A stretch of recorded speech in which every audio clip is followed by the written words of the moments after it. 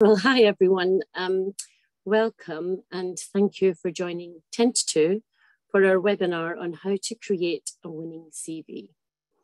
As experts in flexible and part-time recruitment and consulting, we have a wealth of experience in this area and we'd like to share some of this with you now. It's great to have so many of you with us for this informative session, and we do hope you can take away some useful tips. I'm Jane O'Gorman, Director of Ten2Two and your co-host for this session. And joining me will be our MD, Deborah O'Sullivan, who will be leading the presentation. I'll be keeping an eye out on any questions that you may have or comments during the course of the session. So please do pop those down in the Q&A below, and we will do our best to cover as many as possible. And we'll do a follow-up after that too. Now, there's no need to write too much down at the moment. We will follow up with a CV template and a link to the webinar. Now, we only have 30 minutes for the presentation, plus some added time for questions. So without further ado, I would like to hand you over to my lovely colleague, Deborah, to kickstart the presentation. Deborah, over to you. Lovely. Thanks, Jane. Welcome, everybody. As Jane said, we're going to do a quick whistle-stop tour of how to create a good CV. And what I'm hoping, we are going to cover some basics, but what I'm hoping is everybody will be able to, no matter where you are in your CV journey, everyone will get something from this evening's presentation. So I'm going to quickly show you what we're going to talk about so that you've got an idea of the way things are going to run. So we're going to start with a very quick chat around why you need a CV at all, where to start, which we know is a really big stumbling block for lots of people, cover off some basics, and then the main part of the 30-minute presentation is about, what are the main components that make up your CV? What should they look like? What are the pitfalls to avoid? And so that's going to be the chunkiest part of the presentation. We'll quickly touch on in detail what to avoid, and then do a quick summary, and then open the floor to questions. So that's what we're going to do. So we'll just crack on, I think. So why do you need a CV? The main thing, it's quite nice to have as a record of your career, but actually the main purpose of it is to get you shortlisted for an interview. That's the purpose. It shouldn't do it any more than that, because that's the thing that's going to get you in the door to present yourself and hopefully get the job. It's still the primary currency, even though I know there's lots of new ways people are recruiting. Some people don't ask for CVs anymore, but in the main majority of cases, a CV is still your primary currency. It should be a really well presented selling document. So it needs to tell a really nice story, not raise any questions, and make the reader want to meet you. That's the key thing. It's also, its secondary purpose is a script for talking about your career, because hopefully when you are shortlisted, because your CV is so fabulous, then you will get an interview, and the interviewer will likely use your CV as the discussion point. So one of the things we'll talk about is what you put on your CV, you need to be able to talk about confidently in front of people. Each CV, and people often do a big sigh at this point, but whenever you submit a CV, even if you've tweaked just a sentence or a couple of words, you should tailor it for the role you're seeking. Today, there really isn't one CV fits all. If you want to get through the screening process and into the yes pile for an interview, you want to make sure that your CV looks as though that's the only job you're applying for. It's actually quite easy to do. We'll touch on that. But it's a really important point, and I will bore you as we go through to it this evening about why that's important. And then you obviously want to highlight all the experience you have that is relevant for that role. So that might mean reordering your CV possibly, or talking a lot more in your cover letter, say, about a company that is very similar to the role you're applying for. So that's why you need a CV. The starting point is always a bit of a challenge. So what I would say is that sometimes it's better just start from scratch. If you've had a CV that's been loitering in the bottom of your drawer for 10 years, and each time you've changed jobs, you've just added on a new job, it's probably doesn't read very well. It probably is a bit outdated in language and design. And it probably, the stuff that's been on there a long time probably isn't relevant at all. So I would say, if you're feeling at all, oh, I don't quite know how my CV is working for me at this moment in time, it might be better to start again. If you think you're nearly there, great. You might not need to do everything we're talking about tonight. So the first thing is to think about being in the right mindset for when you write your CV. This isn't, when you first create your, what we would call a core CV, where you're capturing all of your career to date, it's actually a substantial job. It's not something you do between, you know, walking the dog and the washing. It's, you want to allocate 2 hours probably for the starting point and get your head into that space of being you in a workplace. The second thing to do is to consider your audience. And we see this quite a lot when, I mean, we look at thousands of CVs. And we've been in business now for 16 years, so we've seen a lot. And often people forget who this CV might be put in front of. So it could be a brand new junior recruiter who doesn't know anything about your sector, your industry, or understand your achievements. It could be the hiring manager themselves. If it's a small business, sometimes the MD does do the recruitment themselves.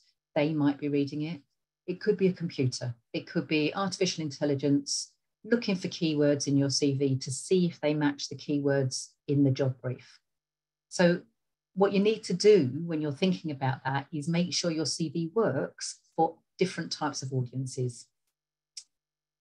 The third thing is to be clear on your work goal. So if you want to, say, move from a full-time to a part-time job in the same industry, doing a similar job, that's great. When you sit down to write your CV, you'll have that in mind. If you're thinking of changing sector or changing jobs, again, keep that in your mind, because the way you emphasize some of your achievements might be different if you're looking for a shift. And then the last point in terms of where you start is to create a basic outline.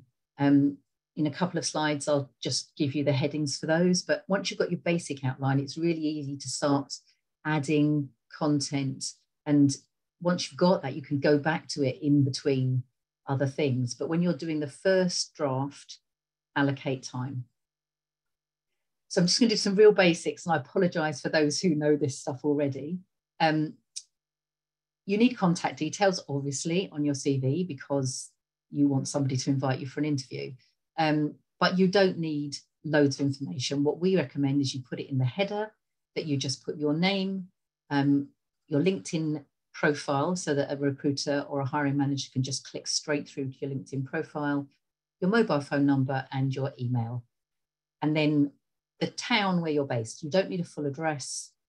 You can fit all that in a header, just takes up a few lines, looks really neat and tidy, and you're not wasting valuable space at the top of your CV. I mentioned LinkedIn. Everybody professionally is expected by hirers to have a LinkedIn profile. So it's much easier if you put it on your CV for the hirer. It also negates the need to put a photograph of yourself on your CV, because hopefully you'll have a nice smiling photograph of yourself on LinkedIn. If you really don't like LinkedIn, obviously it's not compulsory, but what we would say is, particularly if you're going for any sort of modern tech-based job, LinkedIn, most people expect people to have a LinkedIn profile. And you can have a very basic profile where you just reflect your CV. You just literally list your jobs by date, but try and make sure they match. What you don't want is any questions raised by your LinkedIn profile being different from your CV. Format, fonts, and bullets. We have lots of conversations about these. What our general advice is unless you are a designer, keep your format simple, your font basic, and use bullets.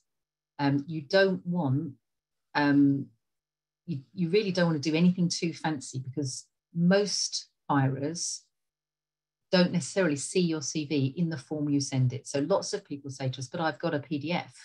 and people can't change PDFs. But what happens is if you put PDFs into some of the recruitment systems, they take all the formatting out. So you literally end up with a plain text document, which obviously isn't what you want. So you're much safer using a Word document with a standard font and basic formatting. If you are a designer, we would recommend that as your base document and then have links to your work, which are hosted somewhere else. Length of CV.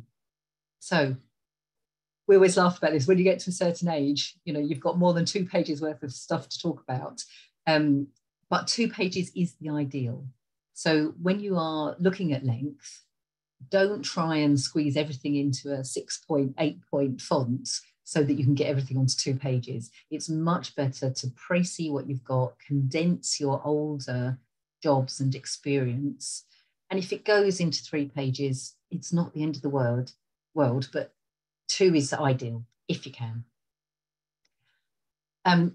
Relevance is the next thing. So make sure your CV is relevant for the role you're applying for. So if you've gone, you know, if 5 years ago you did a job and it's not relevant at all, don't write loads about it. Pick out the key points because you want consistency of your journey, your career journey, but don't waste space on your CV with things that actually the hirer is going to look at and go, well, I'm not interested in that particular piece of experience. Photo or not, I've already said, you know, the best solution to that is have a nice photo, a professional photo on your LinkedIn profile, and don't use up space on your CV with it. So, oh, yeah, I just put that in there. Keep your CV as easy to read as possible, because you're looking for the reader, whether they're the hiring manager or somebody who doesn't really understand much about the role. You just want them to be able to read it and go, yes, this person, we want to call them for an interview. That's your objective all the way through this process. Deborah, can I just interject before we move on to the next slide? My little hand's up there. Sorry.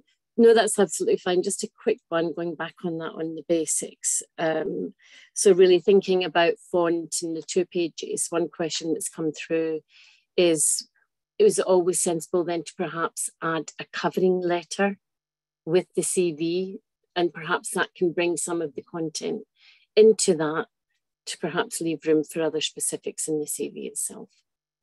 Absolutely. I mean, some hirers ask for cover letters and others don't. And if you talk to recruiters, generally, some will always read a cover letter, some won't. So if you've only got the opportunity to say upload or provide one document, you can add a cover letter at the front of your CV. And your cover letter should add, it shouldn't repeat what's in your CV, it should be additive. Why are you the right person for that role? That's what your cover letter should be doing. But yes, if you have an opportunity, I'd always recommend doing a cover letter because it shows you're really keen, you're interested and engaged in the process. Smashing, thank you. No worries. So moving on to the sort of main components of a CV, these are they. So if you have these and it's well laid out, these are the key things in this order. So start with a profile, on to key skills, then your career history, your education, and then other information if you've got space. So we're going to talk about each of those individually and try and give you a sense of what they should include. So your personal profile. So remember, you've got your contact details at the very top in your header. Then the next thing is a pen picture. And this is a short paragraph. Some people call it a personal profile or a profile, but it's a short paragraph. It's 4 or 5 lines, and they say who you are and what your field is. And hopefully you want that field to be the field that the job is looking for. And then you want to include in that profile relevant words to mirror the job ad. And if at all possible, I mean literally mirror the job ad. So if it's asking for a dynamic marketing manager, you say, I'm a dynamic marketing manager with the experience of X, Y, Z. You want somebody to read this and go, I have to meet this person. This person just is so good, such a good match against the job brief, then they have to be interviewed.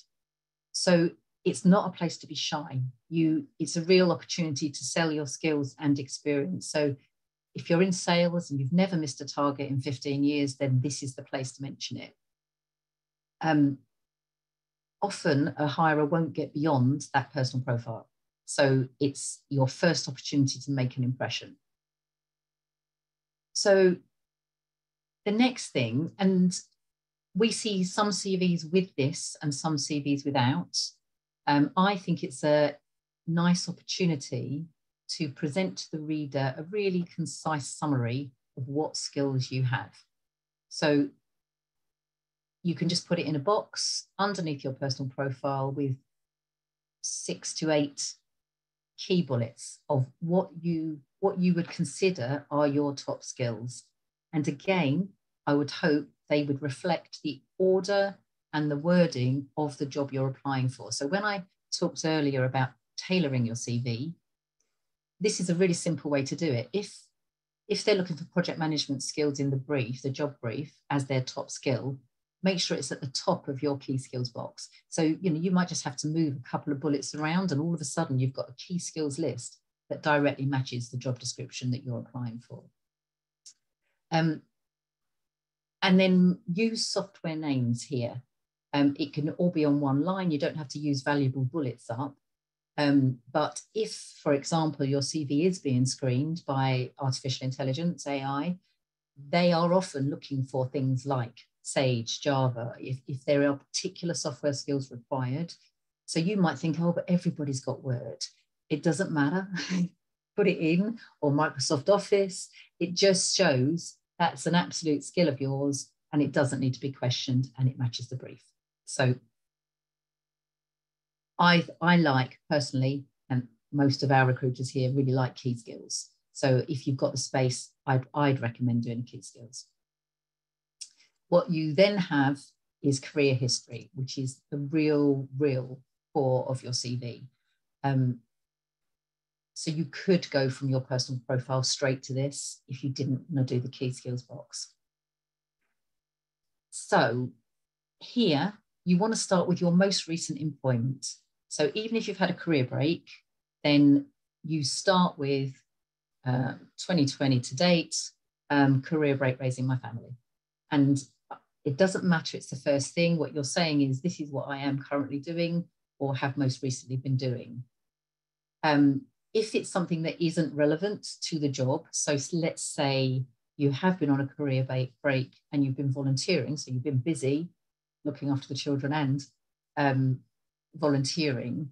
If the volunteering is relevant for the job you're going for, because you've been doing social media posts or handling finances, include it. Don't shove it at the bottom of your CV as a voluntary experience. Put it there because it's still a job, it's still experience, you're in the workplace. If it's really not, if you can't think how it's relevant to the job you're applying for, one sentence just to cover off what you've been doing in recent times. Really, you don't need any more than 10 years experience on there unless you've been doing something and you want to return to something you were doing previously. For example, say you started your career in finance and then you worked in sales for 10 years, but actually you quite fancy going back to finance. You would definitely talk about your earlier experience in that field. And then beyond 10 years, you can just summarize. Assuming you're not doing that, then you can just summarize the dates and maybe 1 or 2 bullet points about what you did in those jobs rather than chunky commentary. Focus on your achievements rather than the job description you had. So you often see CVs where people say, well, I was responsible for the marketing calendar, or I was responsible for keeping the team training plan up to date. You want to change that around into, I increased sales by X percent in 2 years, or I organised all the training plans, improving participation by X percent. So anytime you can use data and an achievement to demonstrate your skill and your experience is much more powerful than just saying I was responsible for. So we suggest using action verbs. So things like I led, I managed, I communicated, I authored. That type of language is much more engaging to the reader than I was responsible for. So you might need to spend a bit of time working on it, and it doesn't have to, not every sentence has to be that, but if you can weave it in, it's very useful. So here's just a little example. So this would be one of your chunks under your key components of work history. So your title, marketing manager, what was the company, when were you there? If it's a big brand like BT or Mars, you probably don't need a descriptor, but if you can do in small font a descriptor of the company, again, that helps the hirer go, so she worked for a textile company, or, oh, she worked in that type of company. So it's quite useful if you can to do a little tiny descriptor. It's not vital, but very useful for the hirer. Again, not vital, but if you can, if you've had lots of shorter assignments, or perhaps you're a contractor, a reason for leaving is also quite useful. It saves the hirer looking at your CV and going, oh, they weren't there very long. Well, I wonder what happened there. And as soon as you've got a question mark in that person's mind, the likelihood is they'll go, okay, I'll put them on, they look good, but I'll put them on the question mark pile, give them a call. And the likelihood is they don't, because they've already got 10 people on their yes pile. So if you can, a reason for leaving is helpful if you've had either short periods of employment, and that could be, maybe the company relocated or you relocated, or if you're a contractor, so it looks like you've had lots of short assignments, but that was your intention. And you can do that in your profile. You can say, as a seasoned contractor, I'm an experienced finance manager having worked in X, Y, and Z sectors. But it's all the time thinking about your audience and thinking, I want to mitigate any questions they may have by looking at my document. And then here you can see there's just some bullet points. So designed and implemented a social media campaign that increased consumer sales by X%, redesigned company website, increasing traffic, reviewed and improved, managed a person, and taught them how to do analytics. So they're quite good examples, and I know it'd be different for every sector, every job, but that's the type of language you're looking for your last 10 years of experience. And that's not, it sounds quite easy, it's not actually that easy. So don't worry if you get stuck a little bit when you do that, because you can keep improving that as you revisit your CV over time. I noticed you got your hand up, Jane. You're muted. I have, and I ought to unmute myself first before I say any more. It's just we have quite a number of questions coming through at this point, and I wonder if we should address some of them now, okay, if that's okay, while it's still relevant. Quite a few on the profile, in terms of should the profile be in third person? Okay, it actually doesn't matter. I personally think it's better to do whatever you're comfortable with. So if it feels weird to you to say I, then don't. Say Jane is, it's fine either way, whichever you prefer. The majority of the time we see, Jane, what would you say? I think it's probably a split. Yeah, I think it's a bit of a mix of the two, actually. And as you say, it's what comes comfortably. But we do see a mix. I think it's about the content quite often. Actually, whether you put it in first person or third person, it's what you have to say that really matters. So really think about that, and what you want to tell the reader.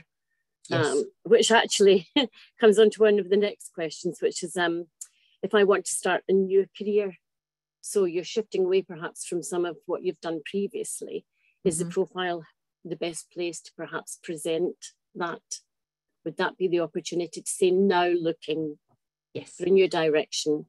Yes, so that's the opportunity to say, describe what you are looking, and then you move into looking to use my many transferable skills in, and whatever the job title is you're applying for, or something like that. So that, again, you don't get somebody getting down to your first career history bullets going, well, why are they applying for this job? You know, you need to lead the reader through your story. So absolutely, yes, you do it in the person profile. Okay, there's a few more, but I think we can carry on and we'll come back to those a bit later. Thank you. Okay. So we're on to education and training. Again, this doesn't need to be a massive section on your CV.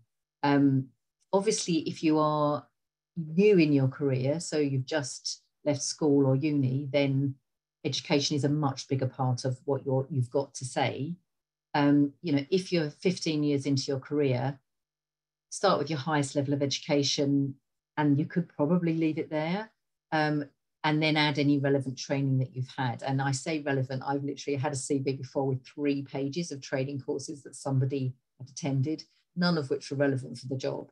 So again, think about what's relevant training, what is my highest level of education, do I need to include any more? If you've got letters after your name, then a good place to put that is just in your header, and then it appears on every page. You're sort of stating it without stating it. So it's a really neat way of saying that. And then once you've done your education and training, the other section is sort of additional information. Now, if you've run out of space, this isn't vital at all, but it is an opportunity to give a flavour of your character.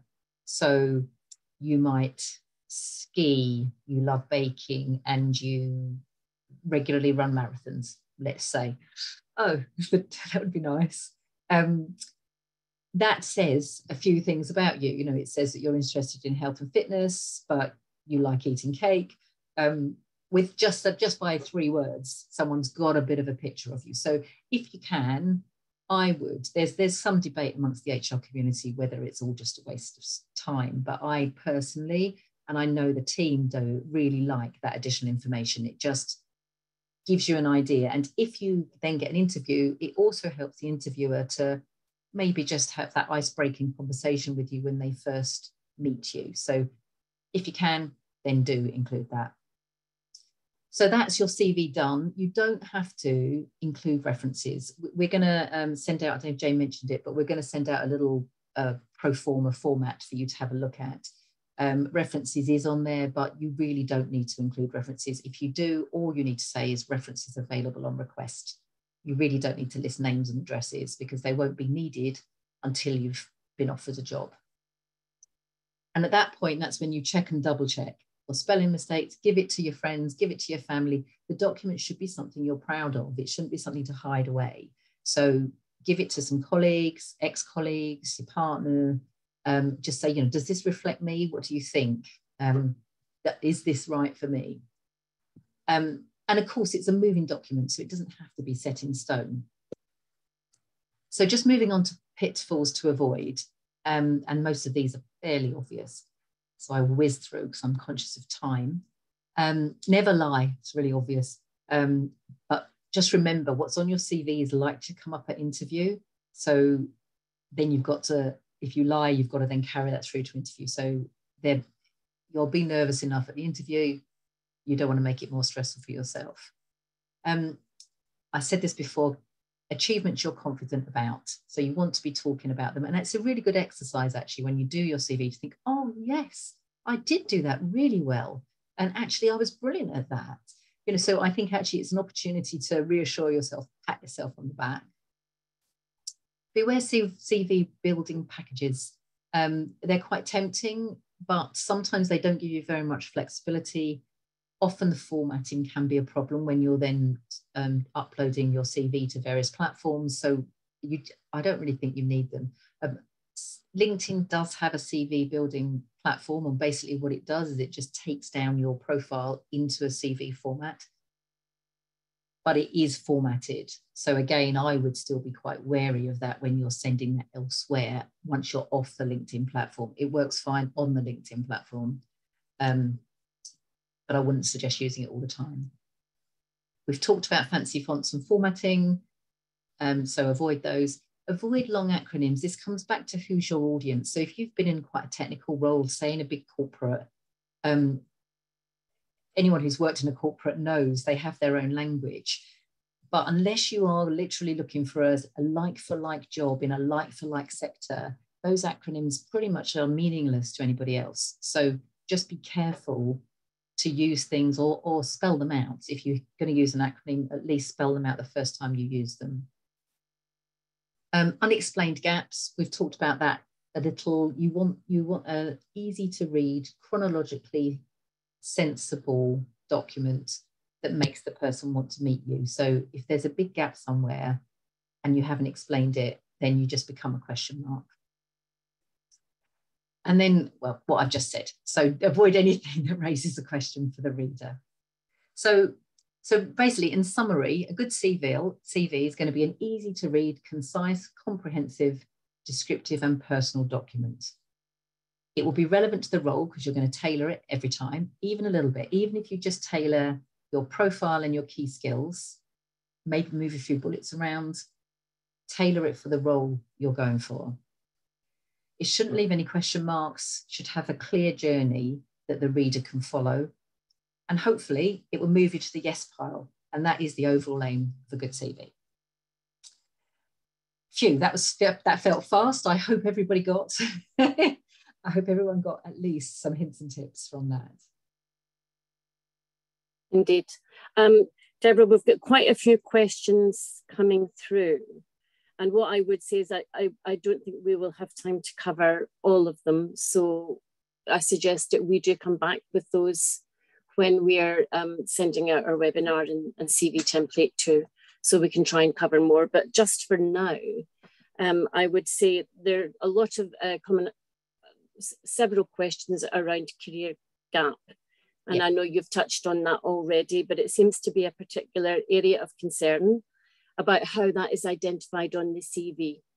Right. And if there is a significant career break, is it sufficient to say career break to spend time with family? Or indeed, we've touched on volunteering. Is it worth mentioning in terms of the tasks that one's been doing in that particular instance? It might not be directly related to the role in question, but where should volunteering come? And if it happens to have been during that career break, is it worth mentioning at all? Sure. So we're literally creating a webinar at the moment about gaps and returning after a break. So we will be doing something about that in the future. So what I would say is it actually depends on what you've been doing. So today there is much more openness to the fact that people have breaks. So there used to be, 15 years ago, people used to be a bit shy about even talking about them. And actually the pandemic is one of the things that's helped this. People recognize that you work and you have a family, or you might have to care for elderly relatives, or, so people do get it. And I always say, if they don't, do you want to work for a company that doesn't anyway? So I think it's best to be open and honest. If you're on a career break, then like I said before, start your CV with that. But it's about the relevance of what you've been doing in the interim. So if you have been volunteering, let's say in a charity shop, and so your experience there is retail, but you're going for a job that's got nothing to do with retail, then think about what you've been doing. Is there any skills that you've been doing in your volunteer position that matches the job you're going for? If there are, you don't need to make a big deal out of it. You can put the dates. You don't have to say it's a volunteering job.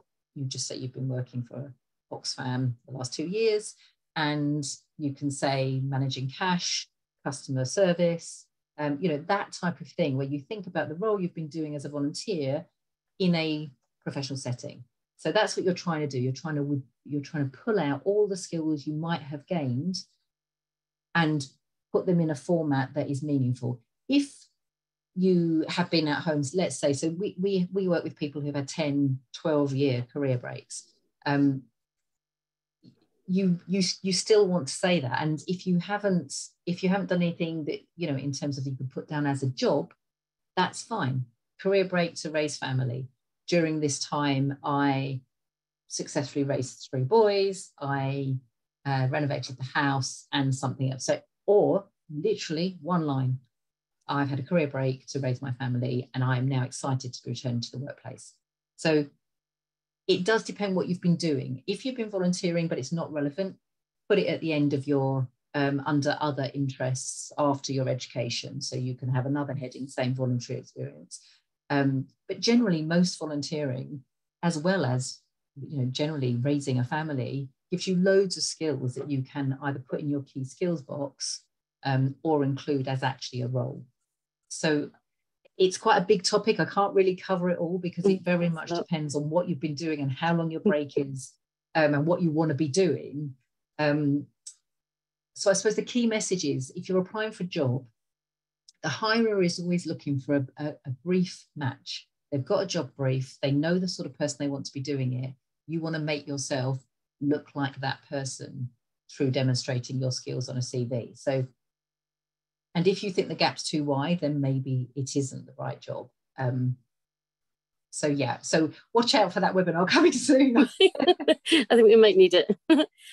Staying with relevance, and I know we've touched on highlighting relevance to the job if it's not necessarily the most recent role, yes. But actually we had a couple of repeat questions around perhaps several years now being the less relevant, and actually yes.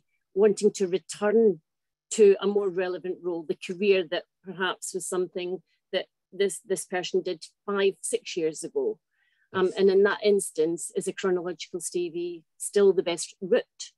Or would it be better to think about a skills-based, or what yes. would work in that instance?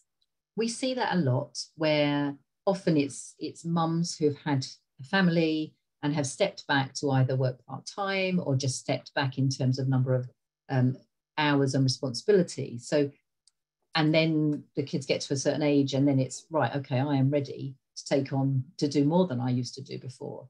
So we see it quite a lot. And the best way to present it on your CV is in your personal profile, to actually think about the wording that suggests that's what you've done. So I actively chose to pursue a local job while my family was young, and I now feel perfectly ready to restart my career at the level I was before, or a word something like that. So you'd introduce your story in your personal profile, and then you don't exclude the jobs you've been doing recently, because they've kept you in the workplace and will have relevant skills, but you would probably downplay those and upplay your earlier experience. And that's how you get that message across. And again, your cover letter could be the point where you explain that in a bit more detail. I appreciate, I've been working at a lower level, but I previously held this job. I'm more than happy to join and at a more junior level than I was before, but I'm really keen to restart my career in this direction. So that could be your cover letter, is the place for a detailed explanation, I would say. Okay, we're kind of running out of time. I'll try and squeeze in one more, but rest assured, I know we have a lot of questions here.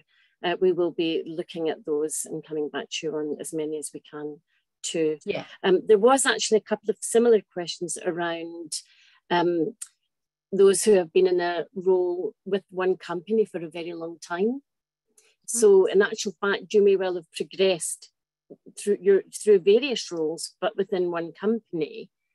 So you are seeing progression, but how do you lay that out or present that on the CV? So I would treat each progression as a new role. So let's say it's a big corporate, let's say BT. So you say BT, and then each job title is the dates you move, the job title, and you pull out those differences. And again, in your personal profile, it's an opportunity on the last line to say, having worked at in a large corporate for the last 15 years, or 10 years, I feel ready to use my skills in a different sector or a different size company. Or so you're sort of acknowledging that I know I've been at a company for a long time, and that's good. That shows loyalty, it shows progression, and you can use those words. Having progressed every 2 years in my corporate career to date, I'm now ready to move to a different sector or a different company and transfer my skills to, a different culture. I can't, it's hard to come up with the words on the spot, but you know what I'm saying. Mm-hmm. Yeah, thanks, that's great. I think we will have to pause on the questions there. That's all we have time for at the moment. Sorry, Jane, can I just say, so what we'll do is if we go through the questions and then we can actually answer them and everybody will see all the questions, as long as nobody's marked it as personal, then absolutely. We'll yeah. I mean, there are in it, so we can have a run through, rest assured, and we'll have a look at those for you. As I say, though, I'm afraid that is all we have time for just now. Thank you, Deborah, for a great presentation, and thank you everyone for joining us, and we do hope that you have found this useful. As I've mentioned, we will follow up with the CV template, with a summary on the questions. There are a few. I know some of you touched on perhaps going back to some of the earlier slides, but we will be sending a link to the webinar so you can watch that in your own time at your leisure. Please do allow us a couple of days to come back with, to you with those. There will also be a brief survey to gather your feedback, which we value very much, and we do like to have your input, so please do let us know your thoughts.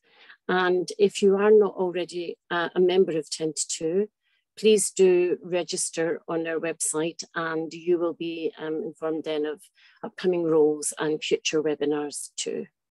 So that's it for now. We do hope to see you on another Ten2Two webinar soon. Thanks again, Deborah. It's bye-bye from me and bye-bye from Deborah.